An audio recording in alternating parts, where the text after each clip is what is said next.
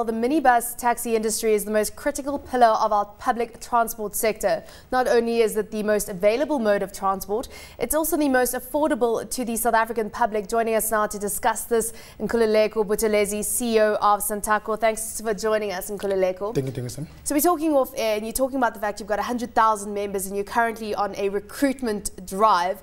I mean, how many more members can you get? How many more members out of the whole pool are there to add to your pool of members?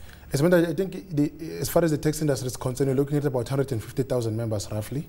And I think we're just over 100,000 members that we believe actually belong to Santaco. There are other bodies, of course, that actually members belong to, but generally we hope that we can actually increase that number. But we are welcome, we're actually happy with the number that we have currently. We're talking about you know, taxi charges in light of petrol costs going up and everything.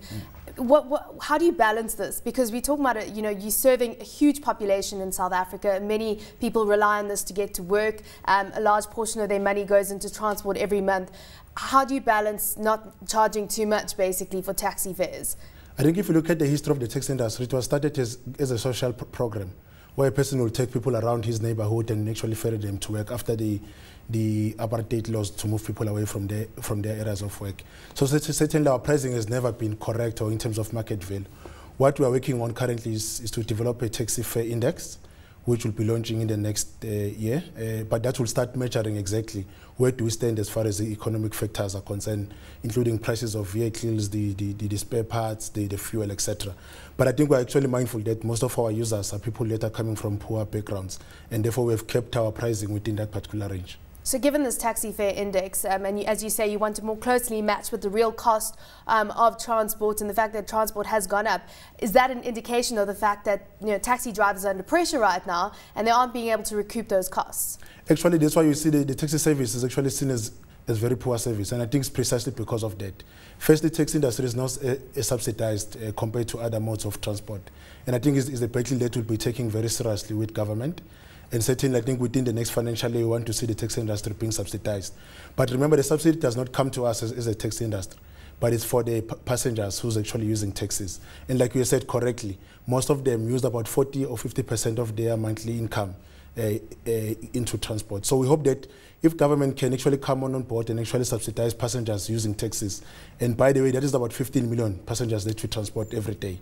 And if those passengers can be subsidized to a certain extent, it can help us to increase our level of service, it can help us to have more safer vehicles, etc. So definitely I think we're looking at a combination of introducing this index that will start defining exactly what are the costs associated with running our service. That being said, when we talk about more local issues, you have indicated that the rapid bus transit system here in Johannesburg region is one that you don't support. Have you changed your position at all on that? No.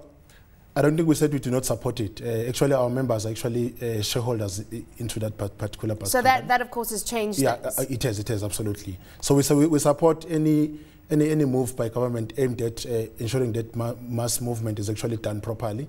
But again, we are saying that must not be done to the detriment of the taxi operators. An example, we don't want to bring in a bus where a taxi operator has been working. Instead, if you bring in a bus, you must make sure that it becomes a shareholder in that particular bus business. So certainly, we're not opposed to any developments, but we're saying they must not happen to the enfranchise of the taxi operator.